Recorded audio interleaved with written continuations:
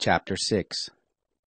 Flee for safety, you children of Benjamin, out of the midst of Jerusalem, and blow the trumpet in Tekoa, and raise up a signal on Beth Hacherim, for evil looks forth from the north, and a great destruction.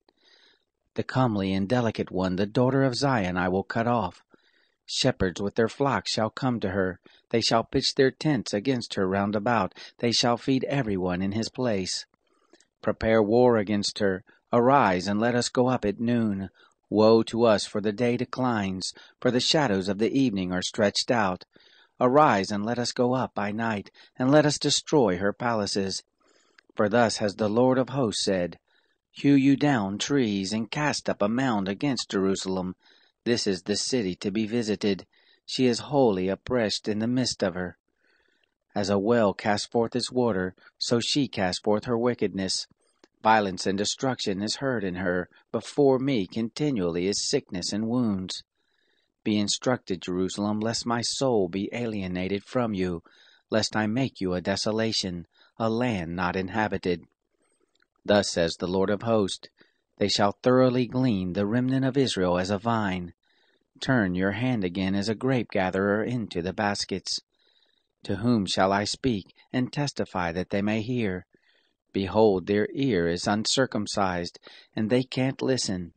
Behold, the word of the Lord is become to them a reproach. They have no delight in it. Therefore I am full of the wrath of the Lord. I am weary with holding in. Pour it out on the children in the street, and on the assembly of young men together. For even the husband with the wife shall be taken, the aged with him who is full of days. Their houses shall be turned to others, their fields and their wives together. For I will stretch out my hand on the inhabitants of the land, says the Lord.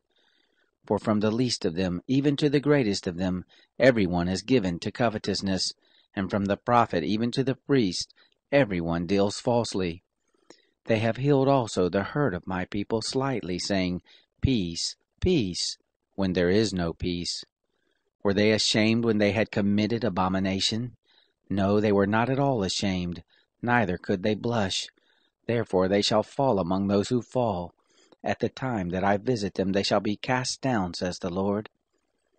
Thus says the Lord, Stand in the way and see, and ask for the old path, where is the good way, and walk therein, and you shall find rest for your souls.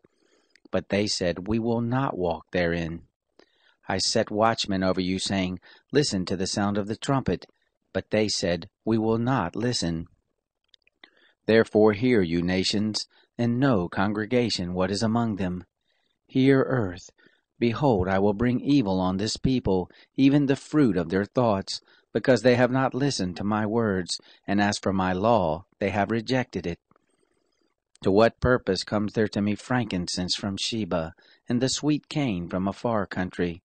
Your burnt offerings are not acceptable, nor your sacrifices pleasing to me. Therefore thus says the Lord, Behold, I will lay stumbling blocks before this people, and the fathers and the sons together shall stumble against them. The neighbor and his friend shall perish. Thus says the Lord, Behold, a people comes from the north country, and a great nation shall be stirred up from the uttermost parts of the earth. They lay hold on bow and spear. They are cruel and have no mercy. Their voice roars like the sea, and they ride on horses.